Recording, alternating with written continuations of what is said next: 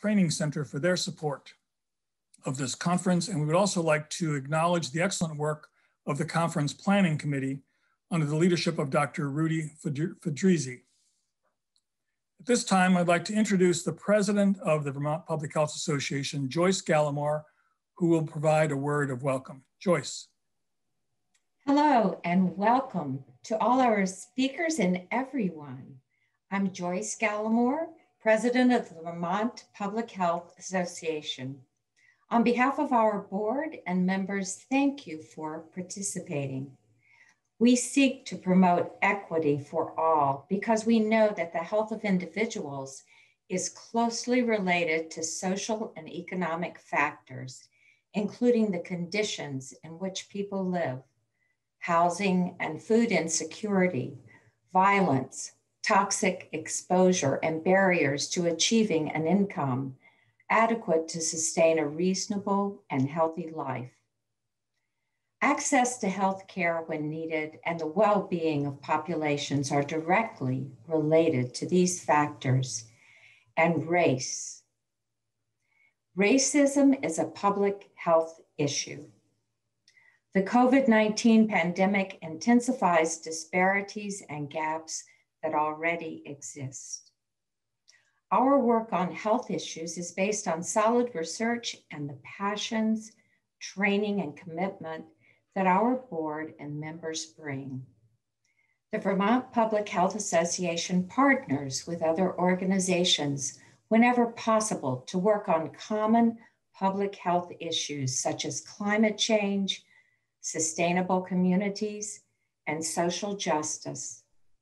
These partnerships make us more informed and effective in achieving our goals. This is our first virtual conference, and we are pleased to be able to offer it to you. Keynote speaker, Pastor Arnold Thomas, will describe the dramatic impact of racism on health. On the agenda that you see on this slide, our other speakers are Lisa Carlson and Melissa Alperin from the American Public Health Association, of which Vermont is an affiliate organization. They will highlight national and regional health priorities and issues. The Vermont Public Health Association has been recognizing the outstanding work of public health professionals for many years with our Public Health Champion Awards. You'll hear more about the individual and team awards later in this program.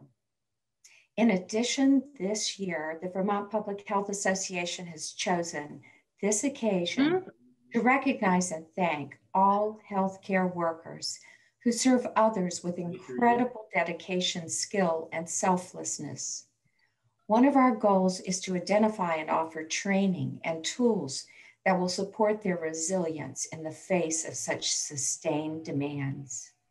We invite you to join us so collectively we can address the many ongoing challenges of the COVID-19 pandemic. Whether you are a healthcare provider, caregiver, advocate, or related professional, we know you are committed to helping others heal, survive, and hopefully thrive as we find ways to combat the spread and toll of this disease. Together, we can make a difference in the well-being of others. We are all on this small planet together and interconnected.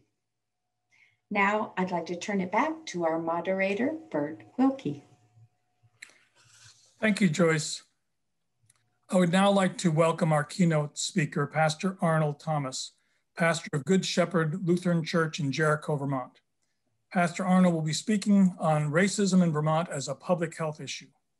If you have questions for Pastor Arnold, please type them into the chat box. Katie will be monitoring them, and then at the end of Pastor Arnold's remarks, she will ask Pastor Arnold to respond to as many questions as time allows. Now, I'd like to welcome Pastor Arnold Thomas. Pastor Thomas.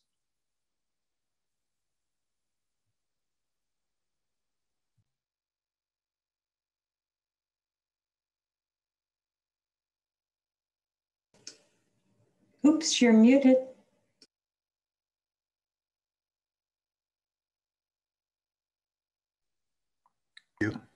Okay, can you hear me?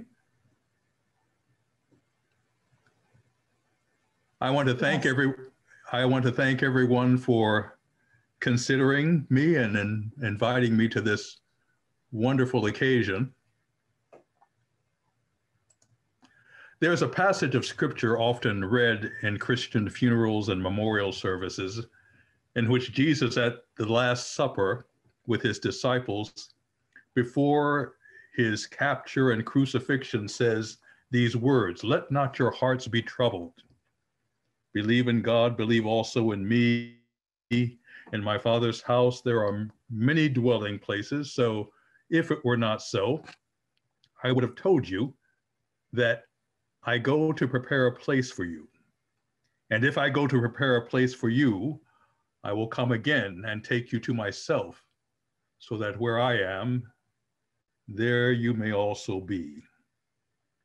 In this age of gender-neutral, non-binary language, I admit my difficulty in referencing God, which I comprehend as an all-encompassing, life-affirming spiritual presence in this gender-specific mode of Father and King. For faith communities, as any place that attempts to prepare a welcoming space for all, must appropriate a hospitality of language and heart by which all, regardless of their condition, may feel at home. Now, I serve a Lutheran church whose sanctuary is relatively young among the area houses of worship. Its barn-like structure was designed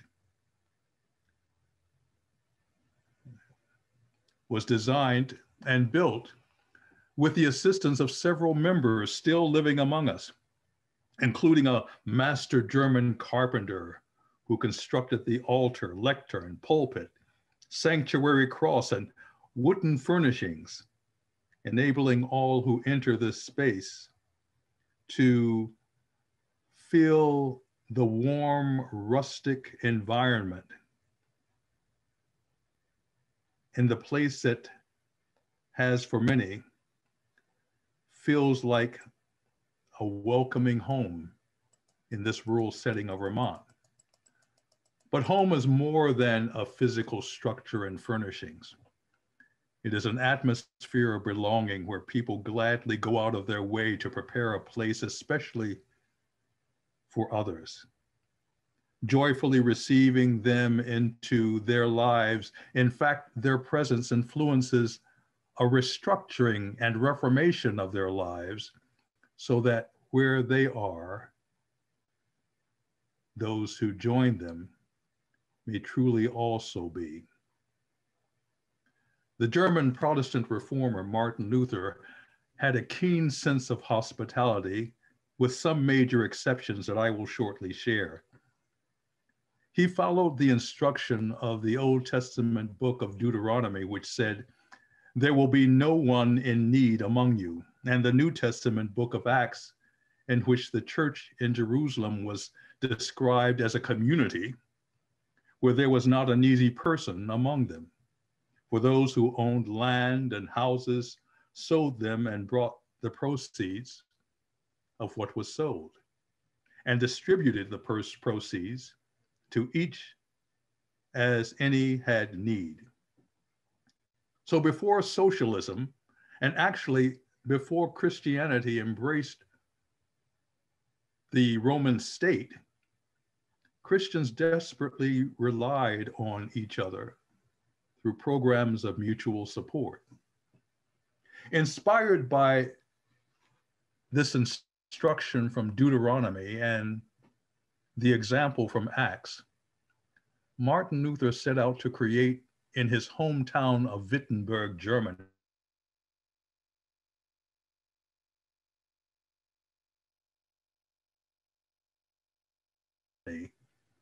a municipal program, the earliest forms of universal health care in the Western world, with other means by which most residents were afforded the basic needs of survival.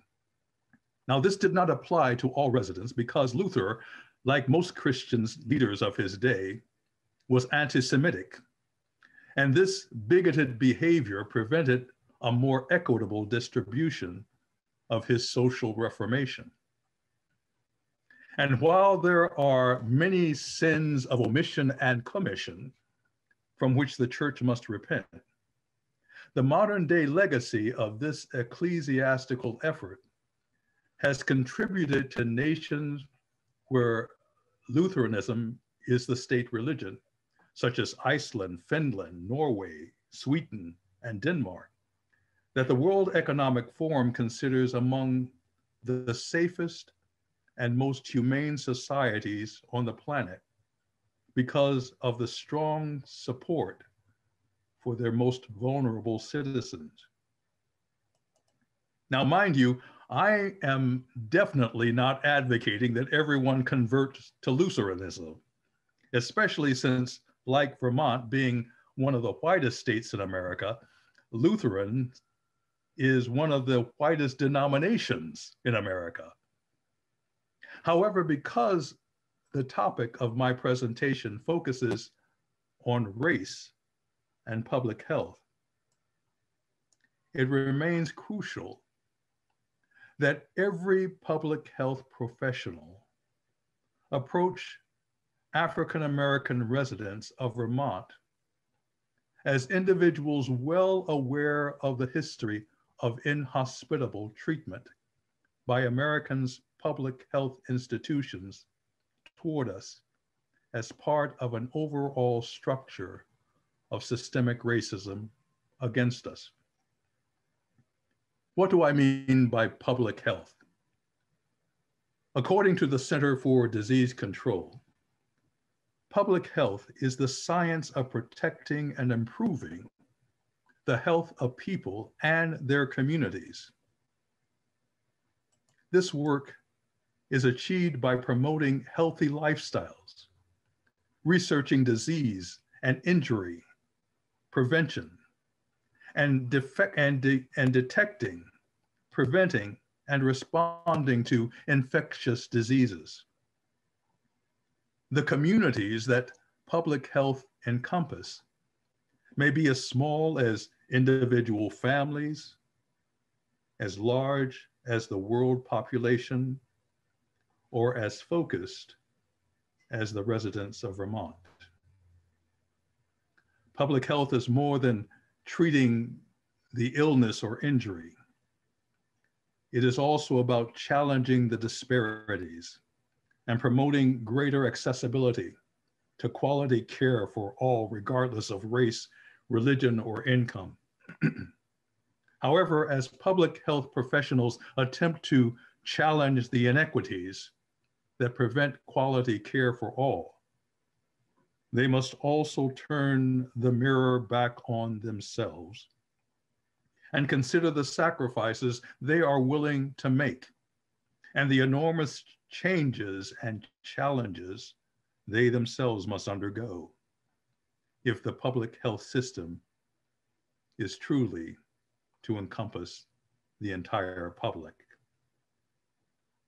Public health professionals, in their attempt to protect and improve the health of people in their communities, are realizing that the communities they serve are diverse and multifaceted in ways for which they were not trained, partly because the growing number of poor and people of color communities are demanding to be noticed and heard unlike before.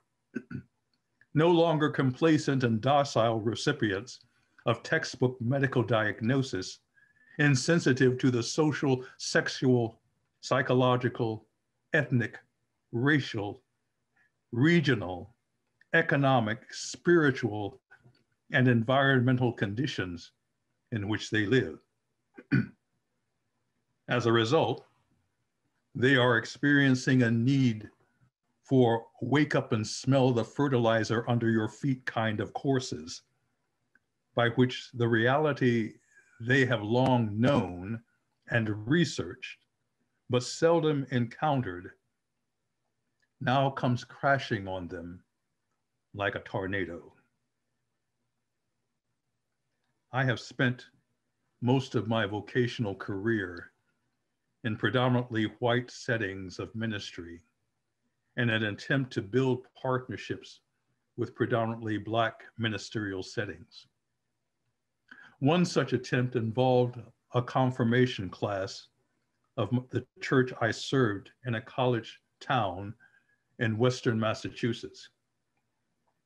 We had formed a partnership with a predominantly Black and Latinx church in Harlem, which had invited our confirmands and chaperones to join them for a weekend of programs and fellowship by which we would become better acquainted with their confirmands and their community.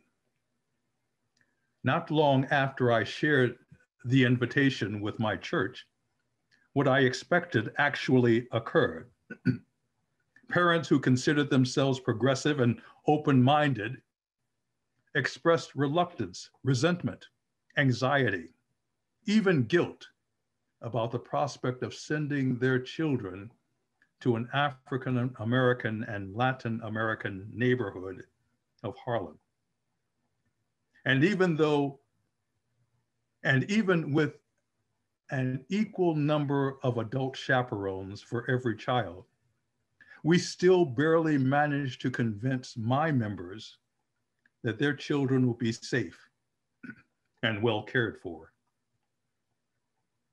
They had been conditioned to seeing themselves as the benefactors of resources and aid, as the great white hope and savior to the world's needs. So the thought of a community of color hosting, directing, protecting, and caring for their most precious possessions caught them embarrassingly off guard. This conventional sentiment of white noblesse oblige was not confined to parents.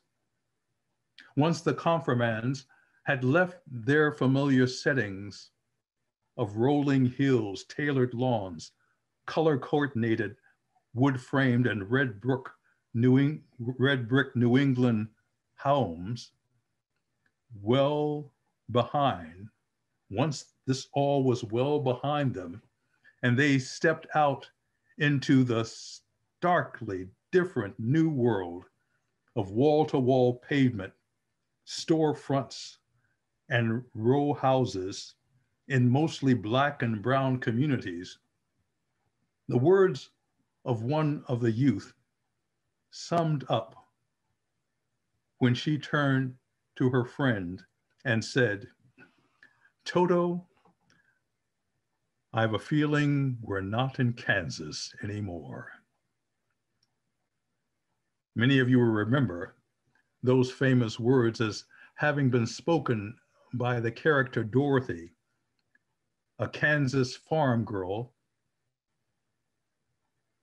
in the story Wizard of Oz, written by Lyman Frank Baum, who, having been uprooted from her Kansas home, entered and was swept into an otherworldly, dreamlike realm of Oz.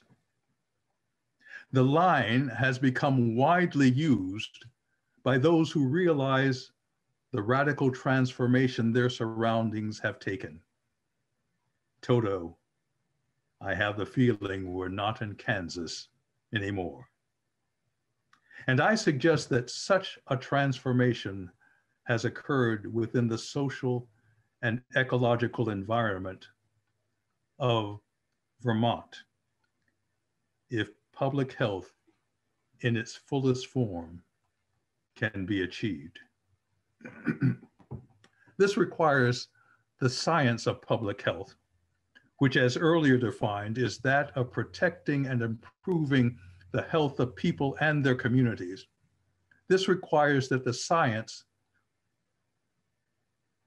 assumes and takes seriously the psychological, emotional, and spiritual dimensions of people and their communities to more accurately address the internal and external environments that influences the well-being of individuals. What is the environment in which African-American Vermonters live? Vermont and Maine have occupied a topsy-turvy battle as to which is the whitest state in the nation. Presently, according to the World Population Review, Maine occupies that unenviable role with 96.56% of its residents identifying as white, followed closely behind by Vermont with 96.15% of its residents so identified. We represent, as African Americans in this state, 1.4% of the population. Yet in 2017, the rate at which Black adults entered correctional facilities in Vermont was more than 7 times higher than the rate of white adults. Furthermore, in 2014, the state had the 3rd highest incarceration rate of Black people in the country, and 1 in 14 Black men in the state were in prison, the highest proportion of any state. Furthermore, a recent report supported by the Vermont State Police also revealed that Black and Latinx drivers in Vermont were 2.5 to 4 times more likely to have their vehicles searched by law enforcement than white drivers, and between 30 to 50% less likely to have those searches result in recovering contraband. So when we consider one of the fundamental elements of public health African Americans crave, which is a sense of security from unjust treatment and harm in their living environment, Vermont is sorely lacking, and in some cases exemplifies more biased and bigoted behavior than other parts of the country. The assuring note is that these realities have been acknowledged by many facets of the state's legal, legislative, and law enforcement branches, and efforts are underway to correct these abuses. Still, the question of the psalmist lingers in the air. How long, O Lord? More specifically, pertaining to the topic of public health, each generation of African Americans, including Black Vermonters, have passed on an historical narrative of future generations for mistrusting our healthcare system. Historically, the American medical establishment has exploited Black people without their consent for its own advancement of white cultural perspectives and pursuits, while enforcing systemic oppression and racism. In the antebellum period, enslaved African Americans were forced to participate in physical dissections and medical examinations. Their dead bodies were robbed from graves as a continuous source of surgical and anatomical experimentation. The psychiatric diagnosis known as drapetomania, or runaway slave syndrome, was created to diagnose enslaved African Americans who fled their white enslavers. Their desire for freedom was considered a disease, the treatment of which was often amputation of extremities. before and following the Civil War. White American doctors, supported by political and religious leaders, argued that formerly enslaved Black Americans could not thrive in a free society because their minds could not cope psychologically with freedom. This belief was supplemented by the sentiment many whites had against free Black people competing with them for jobs. These combined notions prevailed even among Vermonters, especially in the early 1800s, and fueled the American Colonization Society, which attempted to urge African Americans to migrate to West Africa and missionize Liberia or Sierra Leone. During the civil rights era, psychiatrists used the concept of schizophrenia to portray Black activists as violent, hostile, and paranoid because they threatened the status quo of white supremacy. However, the Tuskegee syphilis study, which began in 1932, in which 600 Black sharecroppers, 2/3 of whom had syphilis but were not told they had it in an effort to better understand the disease, became the landmark example of the way American healthcare and medical research were weaponized against African Americans. Only after the death of 2/3 of these victims, along with the disclosure and public outcry against this research in 1972, 40 years later, did the study finally end, with legal action preventing the repeat of such inhumane research. Even here in Vermont, African Americans are well aware that during this coronavirus pandemic, despite the outcry from leaders of color that testing sites should be immediately placed in neighborhoods with a high concentration of Black and brown, mostly blue-collar residents who don't have the luxury of staying or working at home and shielding themselves from the virus, the state dragged its feet until Winooski, the most multiracial community of the state, experienced a spike in COVID cases, mostly among Black and brown Vermonters.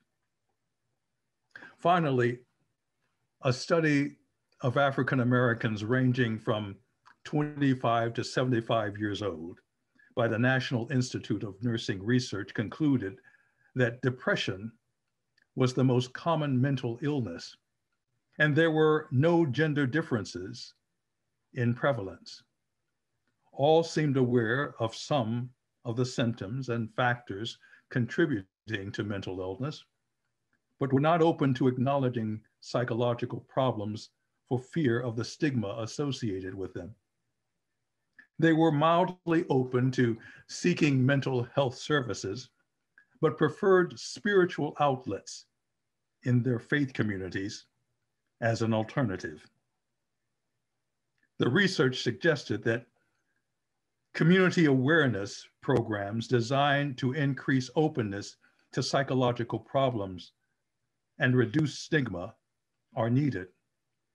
Also, exploration of partnerships between faith-based organizations and mental health services could be helpful to African Americans. Now, this brings me back full circle to the premise from which I began my remarks, specifically that the science of public health, in its effort to improve the health of people and their communities, must see spirituality as one of the vital routes by which trust is gained among African Americans toward public health. By spirituality, I mean the inner environment of the human soul that places a priority in trusting and caring for others in an effort to create a physical external environment whereby one can feel safe, secure, and whole. An environment where one's heart may not be troubled. Such pursuits require systemic change in the public health establishment, along with the caste system of a nation that determines one's worth by capital rather than compassion. I am requesting that public health professionals, agencies, establishments, and hospitals seek inroads into communities where African Americans and people of color congregate and work with their leaders in providing ways where trust can be developed and public health resources may be employed. Even in Vermont, where African Americans and people of color together barely comprise 5% of the population, such communities may be found through state representatives and senators of color, city councilors and town selectors of color, through faith communities such as New Alpha Baptist Church in Burlington or the Islamic Society of Vermont in South Burlington, through organizations advocating human rights such as Justice for All and the Vermont Racial Justice Alliance, and the Association of Africans Living in Vermont, all based in Burlington, or the NAACP in Rutland and Windham counties, or the Root Social Justice Center in Brattleboro. I am urging that public health education and employment, especially within one of the nation's whitest states, generate proactive and assertive efforts to develop greater numbers of Black and Brown professionals so that racial and ethnic communities long oppressed by the insensitivities of public health administration may develop trust through practitioners who look like them and relate to their experiences. All we need do is look at the numbers to know how woefully lacking public health care remains as it relates to people of color. Recent data by the Association of American Medical Colleges reveals that only 5% of physicians and less than 10% of registered nurses are Black. Additional mental health surveys reveal that only 2% of psychiatrists and psychologists are Black, and only 4% of social workers are Black. Clearly, much more needs to be done to remedy these gross disparities.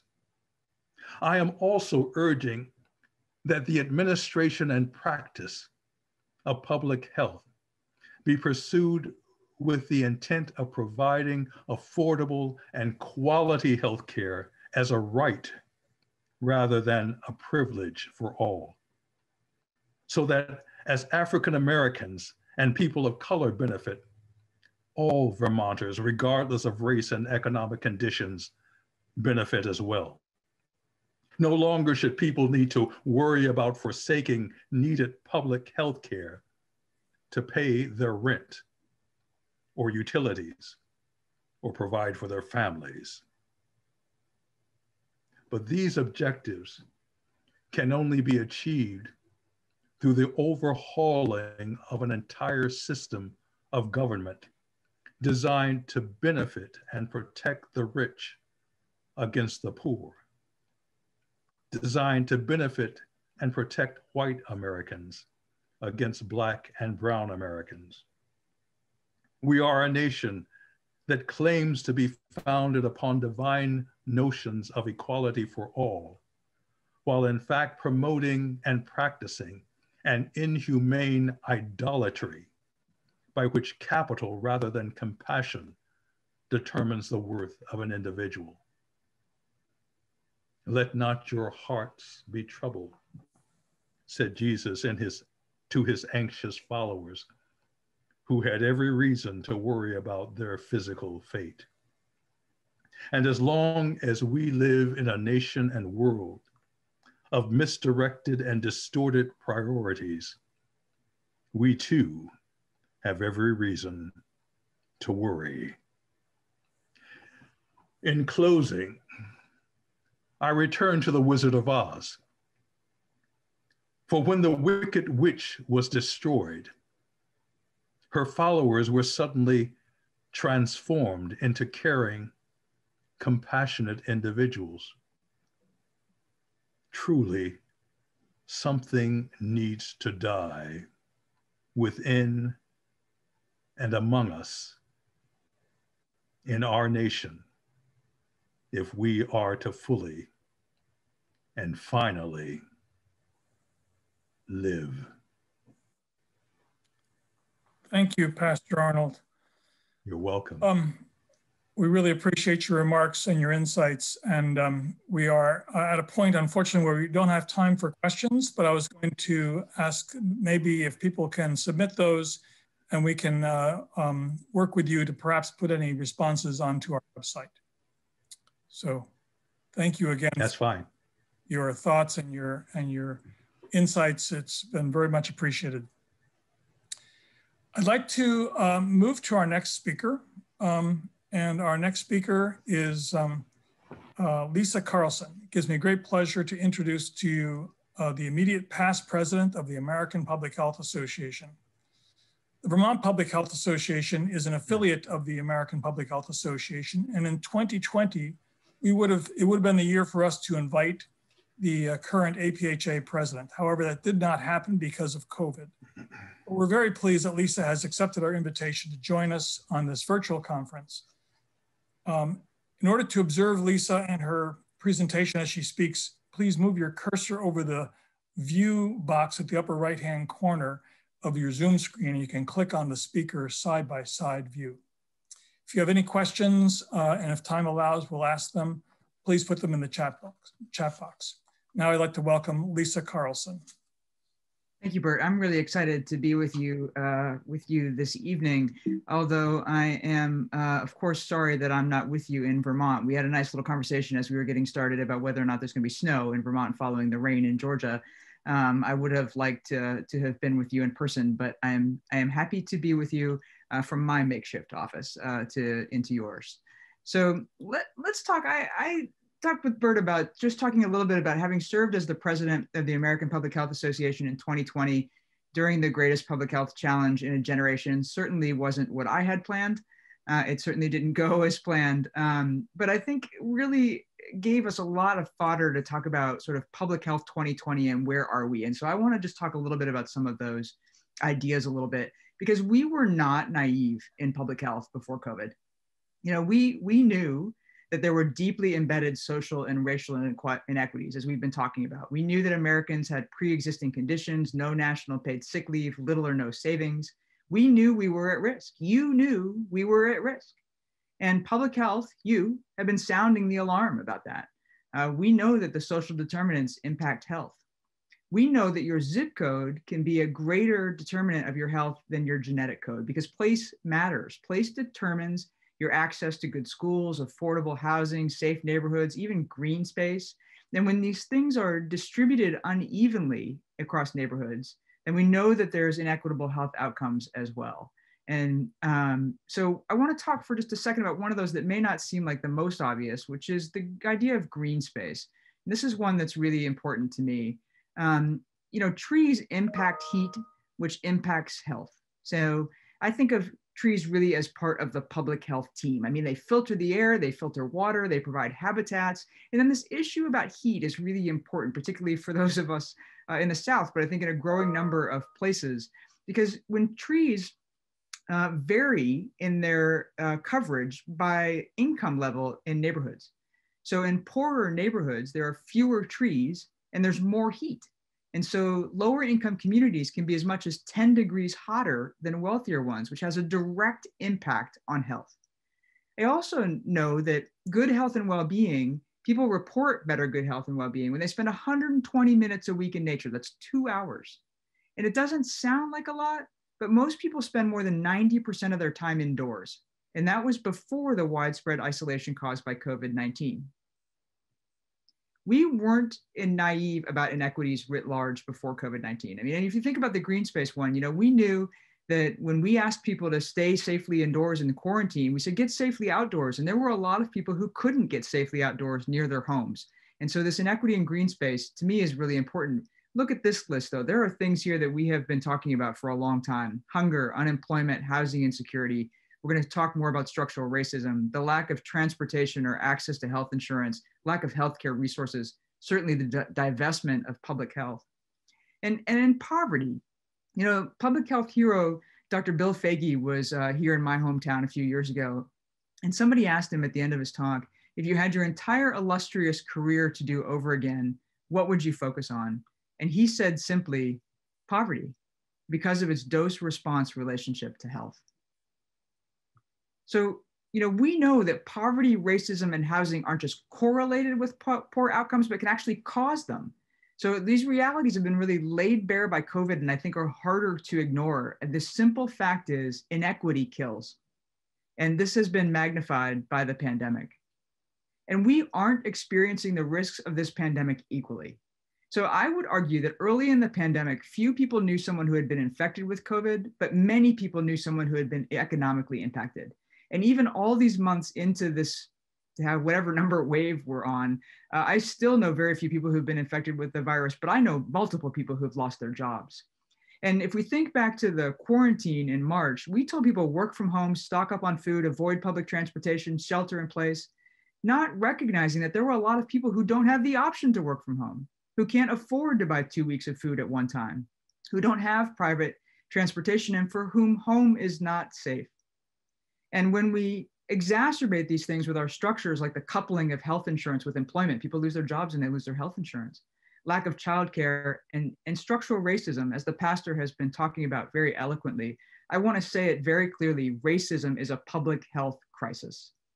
And people of color are disproportionately affected by COVID-19. We know that, but there's a lot we don't know because there's a lack of reporting of race statistics, which contributes to our inability to really truly understand how this epidemic and pandemic is happening in communities of color. We do know, though, that systemic racism and bias in the healthcare system have long been factors, and they are certainly apparent in the pandemic. If we are going to tackle these big issues like poverty and racism, which are clearly impact health, the simple fact is that we're not going to be able to do that alone in public health. And so I want us to think about how we can bring other people to the table, because I think in public health that we're good at this. We are conveners. We are naturally collaborators. We understand the power of synergy. And so we can bring all of these people, education, employment, housing, food, transportation, healthcare, we can bring all these people to the table and talk about how together we can have a cross-sector approach to public health, which is what I really think the future of public health is working with people outside of traditional public health. Now, where are we gonna get these people who are outside of traditional public health? I think that our schools of public health are graduating 30,000 students a year, most of whom aren't going into governmental public health. They're going into other areas of like technology and academia. And I think they're gonna be in those sectors that we wanna partner with. And they have our public health lens, they speak our language, and I think they can be our partners. And so while we're thinking outside the box about how we think about public health, I also wanna think a little bit about mental health. And I want to encourage us to think clearly about mental health being essential to public health, because in an average year, 1 in 5 US adults struggles with poor mental health. But I would argue that in the COVID-19 pandemic, everyone knows someone who's struggling with mental health if they aren't struggling themselves. And nearly half of Americans say the pandemic is harming their mental health. And we should be passionate in public health about mental health because all these hard things are connected. Poverty, unhealthy environments, violence and suicide, substance abuse, and a global pandemic, they're all related to and impacted and impact by mental health. So this is a critical time really for us to acknowledge the impact of mental health broadly when we talk about COVID-19. Every time we talk about COVID-19, we should talk about mental health. Every time we talk about public health, we should talk about mental health. That's my challenge to you. Because the same social determinants are impacting mental and physical health alike. It's the same factors. This is public health. And we are the right group to convene these groups to make change in this area. This is our lane. And the fact is that right now it's also very personal. I don't know if you've seen this article, The Pandemic Experts Are Not Okay. Maybe this sounds familiar. Are you demoralized from missed opportunities, the multiple crises of the pandemic and racism at once, the wrath of a nation on the edge? I mean, who thought we'd be talking about threats to public health professionals? Have you feel like you're making the same recommendations over and over again, or shouting evidence-based advice into a political void? And we've certainly had a nationally disjointed response. It would not be surprising if you felt like your batteries were a little bit low. And so what I want to say to you very clearly tonight, and this is the most important thing I want to say, is that you are not alone in public health. I have been talking to the country this year, talking to people like you all over the country who are on the front lines of public health. And I had a little bit of imagery I was using this year about, I like to, trees, part of the public health team. I like to think of us as a healthy forest of public health and our partners. And so I want to call on you, the heroes of the greatest public health challenge in a century, to make use of that forest, both literally and figuratively. I want you to go out among the trees and into the forest of public health to restore your public health spirit.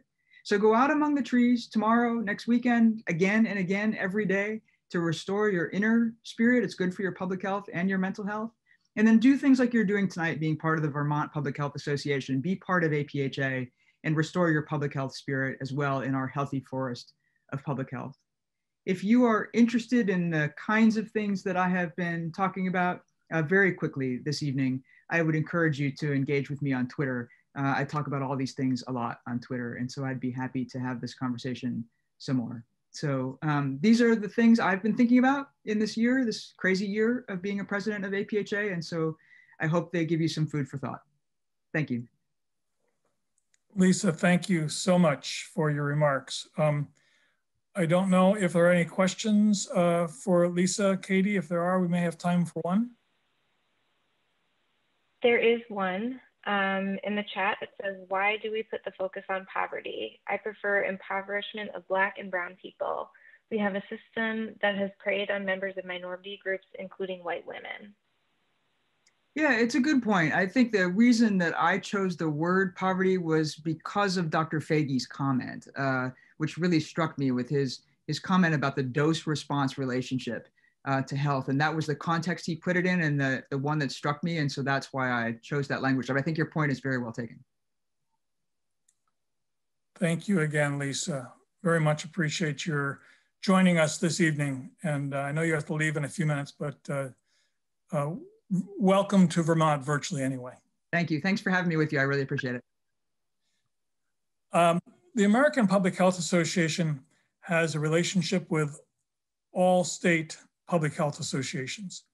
Within APHA, there's a formal body called the Council of Affiliates, which brings together all the state affiliates and serves to strengthen the relationship between the affiliates and APHA. The council is headed up by a chair, and the immediate past chair of the Council of Affiliates is Melissa Moose Alperin. We have invited her to share some thoughts with us this evening. If you have questions for Moose, please type them in the chat box, and as time allows at the end of her remarks, we will ask them. Now, please welcome Moose Alperin. Thank you, Bert, and thank you all for inviting me and welcoming me. In addition to my role as the Council of Affiliates immediate past chair, I am also a member of the Georgia Public Health Association. And what I would like to do tonight is briefly cover three topics. I want to do a real quick sort of APHA, American Public Health Association primer through an affiliate lens. I'd like to celebrate public health, and I'd like to end with some thoughts about the year ahead. And I will give you a heads up that I'm a bit of an amateur photographer, so a little later you're going to see some of my photographs that I'm going to use to accompany this. But I'll start with a little bit about the American Public Health Association and in particular, the value added that the Vermont Public Health Association and then you as a VTPHA member have by being connected to other affiliates and to the association. Let's start with the building blocks, which are the state and regional affiliates. There's the Vermont Public Health Association, there's the Georgia Public Health Association, and there are 51 others. And we really champion the same goals as APHA to promote, to protect, to advocate for the public's health. But we're all independently established with our own infrastructure, our own policies and procedures, and our own activities. Although I think if you were to look across all of us, we all probably do some kind of annual meeting. We have program development, continuing education opportunities. A lot of us do advocacy, and every affiliate has something called an ARGC, or an affiliate representative to the governing council, which is an APHA representative. And in Vermont, Bert is y'all's ARGC. There is also something called the Council of Affiliates, which Bert has just very quickly told you about. And what I will say sort of about the COA as it is known is it really is the bridge that connects the affiliates with the association. And it's got a multi-step purpose, but really the gist behind it, the real role of it is to make sure that there's a win-win relationship between APHA and the affiliates, and that they are empowered by each other, and that APHA can provide resources and training and support to strengthen affiliates and to help affiliate members as well. So there are activities at 3 different levels of the APHA organization that benefit affiliates and or you as a member of an affiliate. The Council of Affiliates and then Affiliate Affairs have activities that focus specifically on affiliates and specifically on affiliate members. And then APHA may have activities that are broader than the affiliates, but often those activities are still applicable.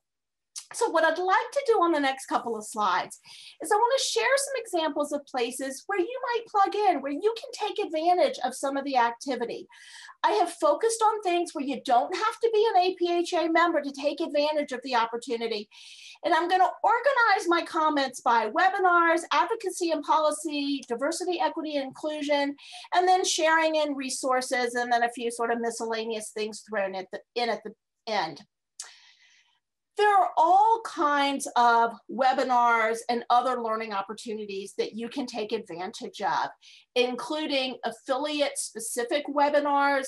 Some of the topics that have been offered over the last couple of months include things like how to hold a virtual meeting, something y'all now are very experienced in, advocacy, nonprofit governance, fundraising, best practices.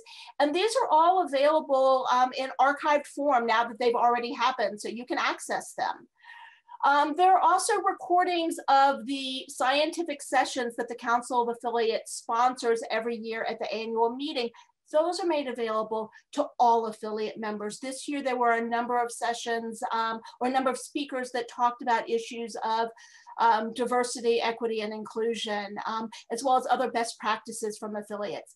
And then APHA holds webinars that are open to everybody, not just members. And of note are 2 series that I want to point out. The first is the COVID-19 Conversation series, which has been around for the 8 or 9 months that we have all been dealing with COVID.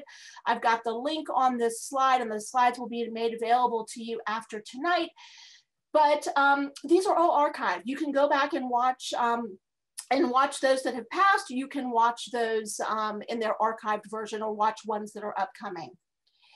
There has also been a series called Advancing Racial Equity. And again, I've given you the webinar, the link on their website for the information about these. And as part of this webinar series, there is a discussion guide.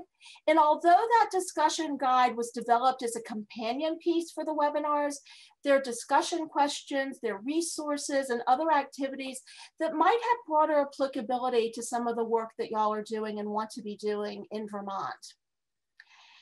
APHA has a very robust advocacy and policy set of activities. Their webpage is full of resources that you can get to whether or not you're an APHA member.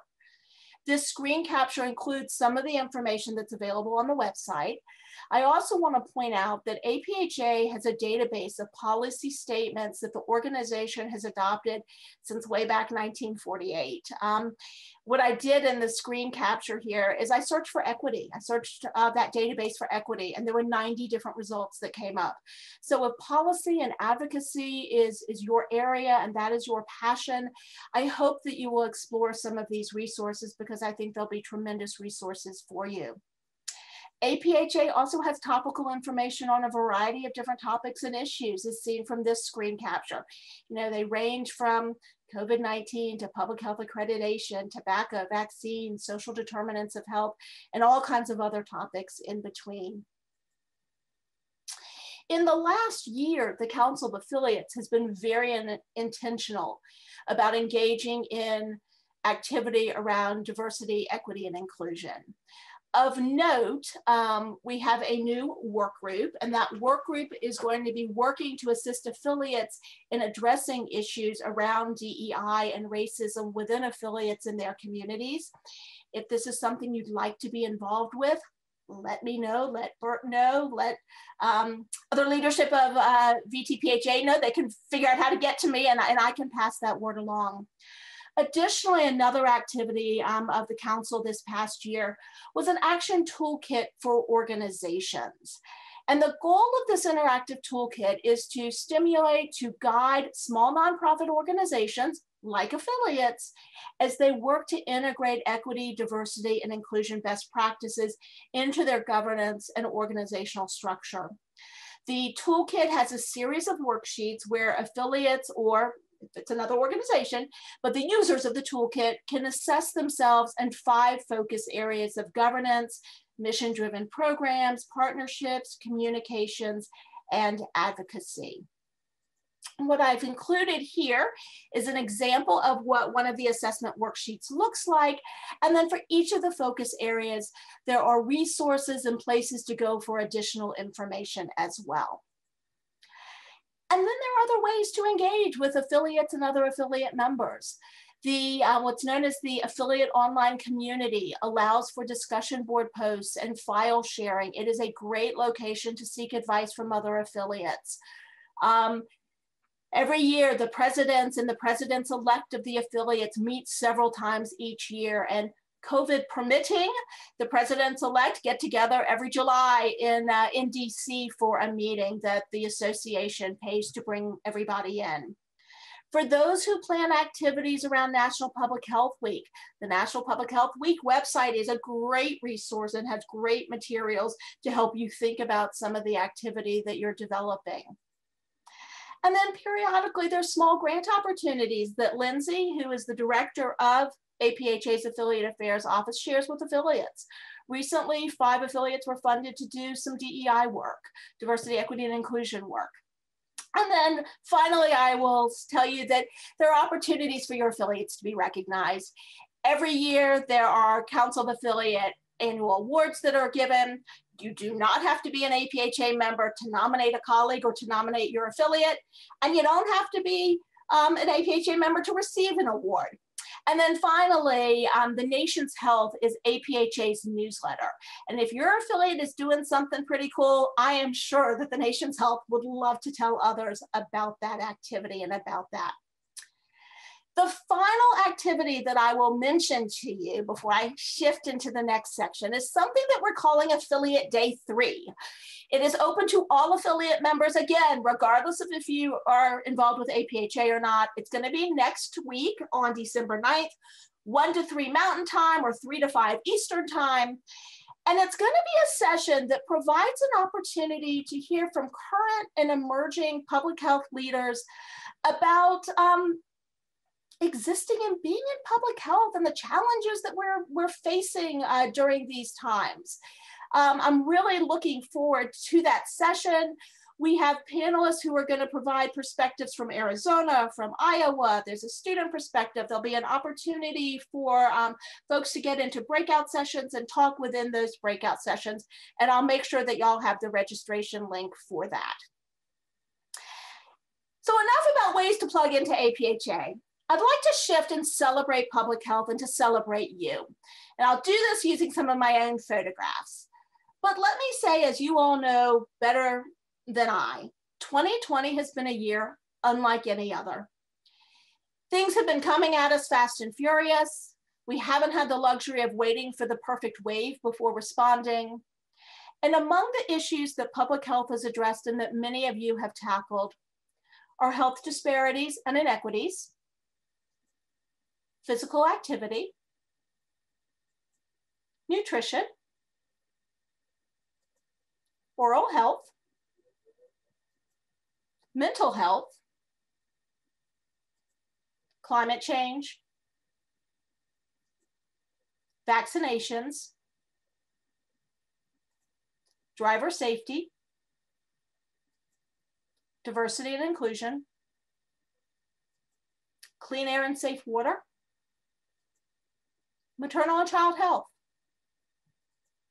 emergency preparedness, injury prevention, racism, environmental health, and of course, COVID-19. You all have advocated and you have educated. You have met with elected leaders on a variety of different topics. You are truly the heroes of 2020, and I am thrilled to join you tonight as you celebrate some of your own local champions when I am finished here. I'm looking forward to that. In the year ahead, it is truly my wish that we are no longer physically distanced, that we are in a year and that it is a year where different ideologies are able to work together. This is my example of bipartisanship at the US Capitol in Washington, DC. It should be a year where we remember to be a little easier on ourselves and others and perhaps give ourselves some grace and some love. And finally, it is my hope that a year from now, the world is a much, much safer place. We have had far too many tragic deaths over the last few months. This is a safety sign I found in Denver at Union Train Station in Denver, Colorado a couple of years ago. And you will see that it lists dumb ways to die. And it felt appropriate to share this with you all because as you will see, the first one is to dress up like a moose during hunting season. So I thank you for all you have done this year, and I thank you for all you will continue to do, and thank you for having me. Thank you so much, Moose. I don't know if there are any questions in the chat box, Katie? There aren't any right now. Okay. Again, really appreciate all the work that you've done for the Council of Affiliates and for APHA, and really appreciate you spending your time with us here in Vermont. Moose, it's much appreciated. I'd like to move on to the last part of our virtual conference today. And I want to just let you know that for the last several years, the Vermont Public Health Association has recognized a public health champion. To tell you more about the public health champion process and to reveal this year's winners, please welcome Erin Flynn, Chair of the Public Health Champion Awards Committee. Erin. Thank you, Bert, and good evening, everyone. As Bert said, my name is Erin Flynn, and I'm a member of the Vermont Public Health Association Board. And it's my honor to be able to introduce the Public Health Champion Award Series to you tonight. This is the third year that the VTPHA has featured public health champions at its annual meeting. However, this is the first year we are proud to announce that in addition to an individual award, we will be presenting our first ever Team Champions Award.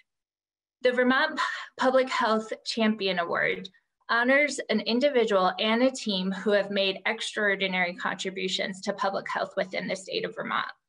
Nominees were scored on criteria ranging from leadership, collaboration and partnership, innovation and creativity, building community capacity, and supporting the health of all Vermonters. Although all nominees are truly public health warriors, it is my honor to first present the team award, and then I will turn it over to my colleague Joellen Turallo, who will present the individual award. Dating back to the early 2000s, much like the rest of our nation, opioid addiction was raging in and ravishing communities across Vermont. As Governor Peter Shumlin indicated in his 2014 State of the State address, Vermont was in a full-blown heroin crisis, stretching to every corner of our state. Tonight, we honor the team of leaders responsible for creating Vermont's hub and spoke system of medication-assisted treatment, which supports people in recovery from opioid use disorder. The hub and spoke has truly changed the course of the epidemic in Vermont and served as a North Star for communities across the nation.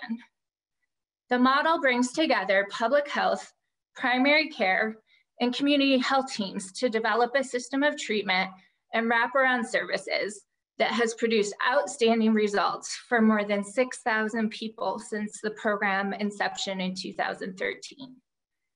It's my honor to present the 2020 Public Health Champion Team Award to Dr. John Brooklyn, Dr. Harry Chen, Barbara Cimaglio, and Beth Tanzman. We thank you all for your extraordinary work to support Vermonters in their time of greatest need. I would like to now invite the Hub and Spoke team to each offer a few brief remarks. And I think to keep it organized, we'll just go in alphabetical order, starting with Dr. Brooklyn. So feel free to take yourself off mute, turn on your camera, and the floor is yours. Hi, everybody. Thank you very much, Erin, for that great introduction. So Mary Lou Bolt sent me a copy of what she had remembered from a meeting that we had at the health department a number of years ago. And I always chuckle when people bring up things that they had heard me say in the past, because it makes me remember how important it is to be careful about what we say in public settings. And in that particular case, I proposed a program that I was thankful enough that Vermont's governmental agency had people who were open-minded enough to listen to new ideas that were different and that they were brilliant enough to craft such an ambitious plan. And so I think in deference to my colleagues, I'd like to thank Barbara Cimaglio for her wisdom about being broad in our approach in the hub and spoke, and not just thinking about treating opioid use disorder, but treating much more of the total person in that setting. And Beth Tanzman and her wisdom to create such a marvelous payment structure, to create a model where teams are involved in taking care of opioid use disorder. And then finally, Harry Chen, for his wisdom, for years of being in an emergency room doc and seeing opiate users leaving, oftentimes without treatment, and really appreciating what was needed to make this work. So I'm grateful to my colleagues for having helped me create such a wonderful program, and I thank you all for the award. Thank you, Dr. Brooklyn. Dr. Chen, I think I see you on. Would you like to say some remarks? Sure, thank you, Erin, and thank you to the Vermont Public Health Association for this honor. And really, I think that the point I would like to make here is that this is public health is a team sport. And I think not clearly, we've seen this so dramatically during this epidemic. And I think this pandemic, and we, really address the epidemic of opioid addiction with the hub and spoke. And I just say I'm so gratified to receive the award, but also just to acknowledge that it's people like John Brooklyn on the ground who really knew how to treat opioid addiction. It's people like Barbara Cimaglio who we could just sit together every few weeks and just say, how's it going? And just kind of support, let's keep going. And people like Beth Tanzman who could collaborate with Barbara and all of us to really make it happen. I mean, really, I have to say, it's gratifying. I remember several times being across the nation talking a little bit about the hub and spoke, and people just, standing up in applause, because it really was a concept that was foreign to them, that a Medicaid agency, a substance abuse agency, and primary care could actually work together so effectively and change the paradigm really of how we treat and how we address opioid use disorder. So it's every year, a couple times a year, somebody comes up to me and thanks me. And that's really the gratitude that I need. And importantly, during these times, we really have to thank all of you who are still, all of us who are doing public health, because what we do is really important. And it's an opportunity for us to kind of leverage some of the really sad and tragic things that are going on now for the future. So thank you. Thank you, Dr. Chen. And Barbara Cimaglio, would you like to give some remarks? Hi, thank you, Erin, and thank you to the Public Health Association and Mary Lou for the nomination. And it's just a real pleasure to be here with you all, even though it's virtual. I left Vermont about 3 years ago. And when I got this email about the award, it was just thrilling to me, especially during these times when we can't see each other in person. I had planned to come back to Vermont before now, but with COVID and all, it just hasn't happened. So this is a beautiful substitute, and it's wonderful to be remembered and honored, and to be among my colleagues, John, Harry, Beth, and many of you who I see and see your names. And it's a wonderful gift at this time of year.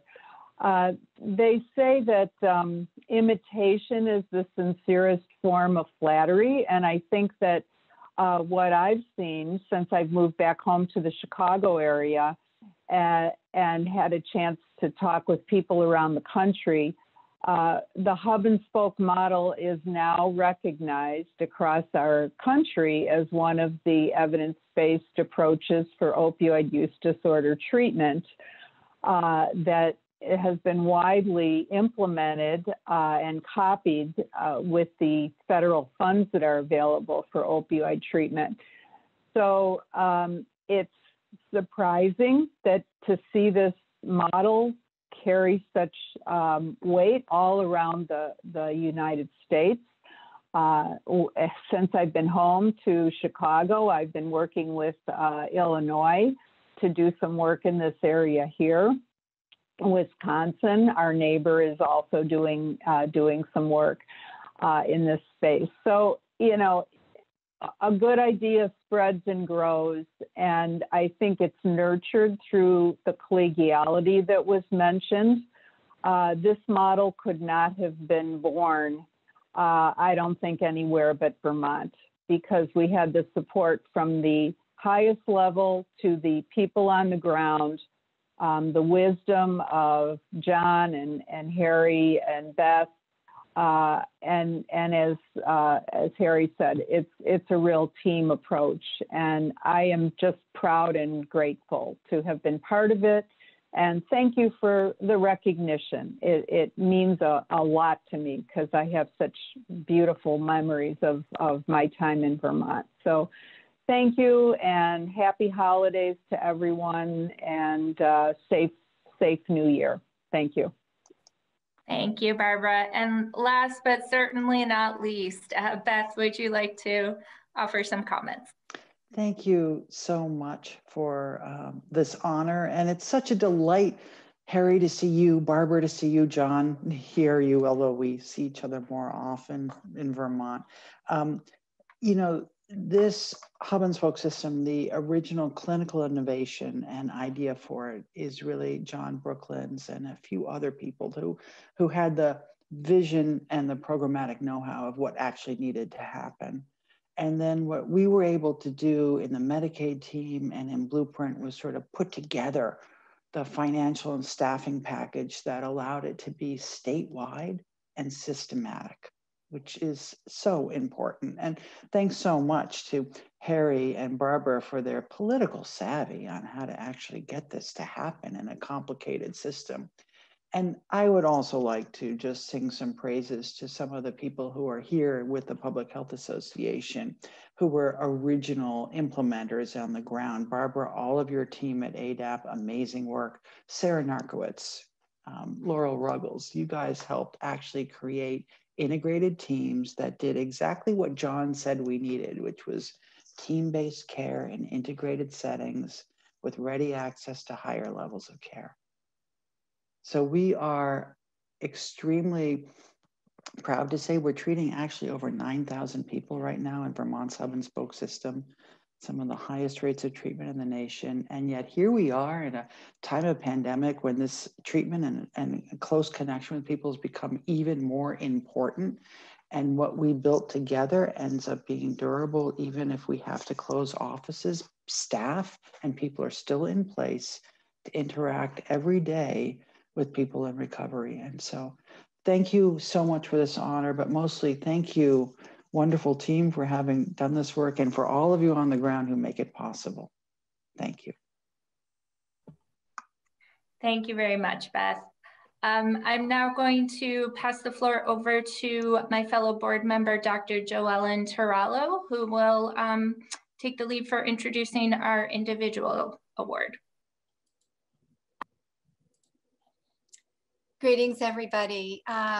Yes, I'm Joellen Turallo, Executive Director of the Center for Health and Learning, a nonprofit partner to many statewide initiatives that address priority health issues in Vermont. And I've been on the board of the Vermont Public Health Association since 2017. It is my pleasure to present this award to Dr. Mercedes Avila. She has been a tireless advocate for health equity and justice in Vermont and nationally. I've known Dr. Avila since 2008 when she served as an evaluator for a suicide prevention grant we received from the Substance Abuse Mental Health Services Administration. She has been involved in more than 21 federal grants in Vermont, including those from the Office of Minority Health and Health Resources and Services Administration, and at the national level, providing consultation, training, and technical assistance on cultural and linguistic competence, health equity, and social justice in healthcare to more than 152 organizations. For the last 2 decades, Dr. Avila has been involved in federal programs focusing on first-generation 11th graders interested in health and science careers. Dr. Avila, as director of the Vermont LEND program in the Department of Pediatrics, has been recognized nationally for her work towards diversifying the workforce. And Vermont LEND is recognized nationally as the leading program in equity and inclusion in the developmental disabilities field. During the COVID-19, Dr. Avila has advocated for and secured funding for refugee serving organizations and expanded the critical positions of community outreach workers.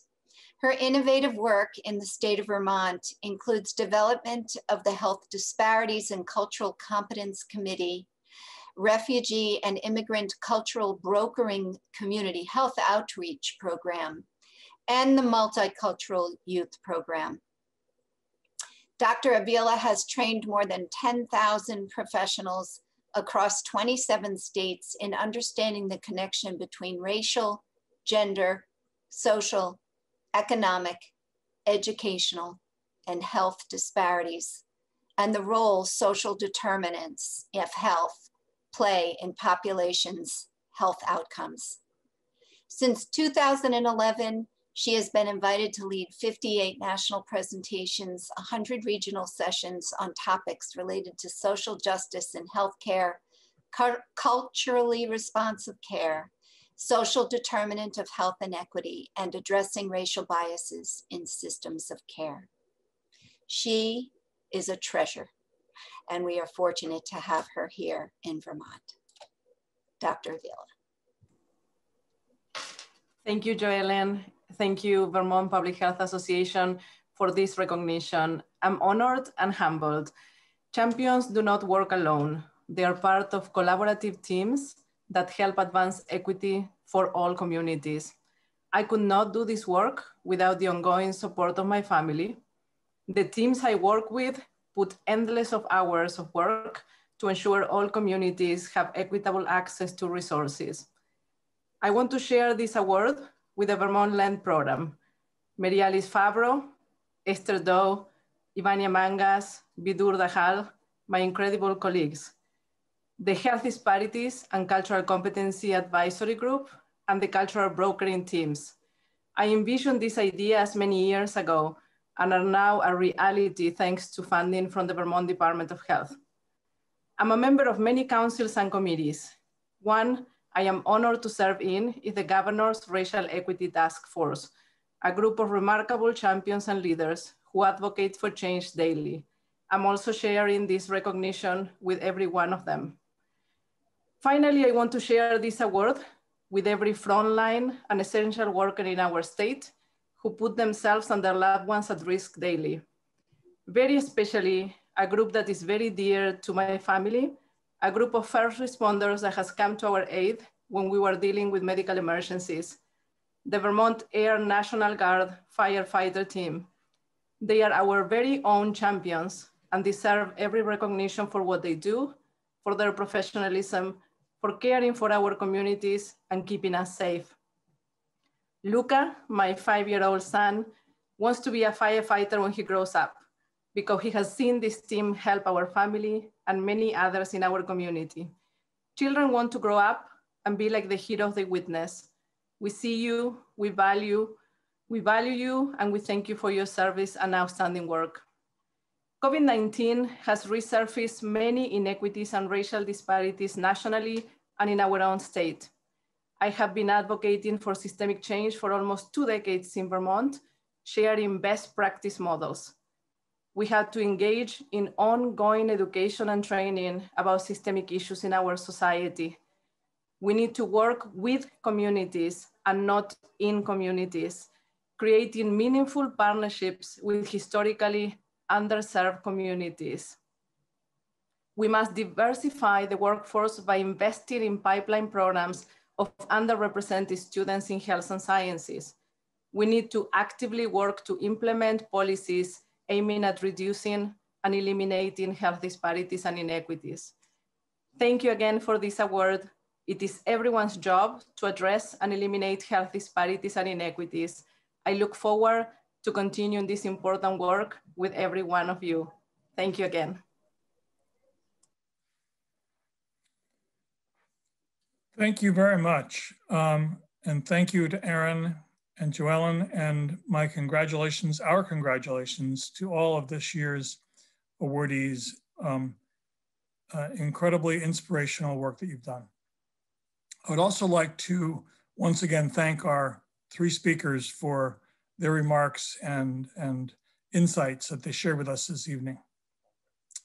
So now please welcome once again the Vermont Public Health Association President Joyce Gallimore for some closing remarks.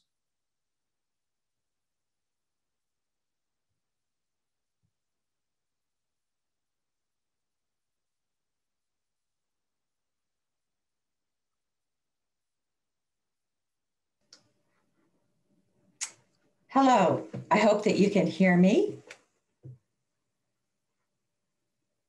Can you hear me? Yes. Okay, thank you so much. Thank you to our speakers and all the participants, to our award winners, and to the funding from the Northeastern Public Health Training Center. We have heard about the toll that racism for centuries has exacted and that we face the results of now. And we know that COVID has intensified the gaps and disparities that we're dealing with. Our keynote speaker helped us understand how racism drives poor health and a tremendous challenge to us. We've also recognized that there are wonderful heroes and that the workers every day are heroes in their environment, the volunteers who help and assist. And we've heard several times the importance of partnership from Dr. Chen and the entire team. We've heard from Dr. Avila that there are a series of steps to bringing diversity to the workforce, training and supporting and making sure that children are growing up in an environment that is safer and provides possibilities and equity, diversity. So the charge is tremendous, but what we hear is that while individuals are dealing with this every day, that the answers lie in going into communities, in creating teams that are effective. And so bringing that back to our individual and collective role, we hope that you will look to the resources that we can offer and to the support of each other, and that we have resources as a public health association and invite you to join us because we are stronger working together. So that I hope you will provide feedback to let us know if we've met some of the needs that you had in joining us tonight, and that you'll remember the work of all the professionals who are striving to help individuals have better health, and that we can work on this together. Thank you very much. That's the end of our program tonight, and be well, take care.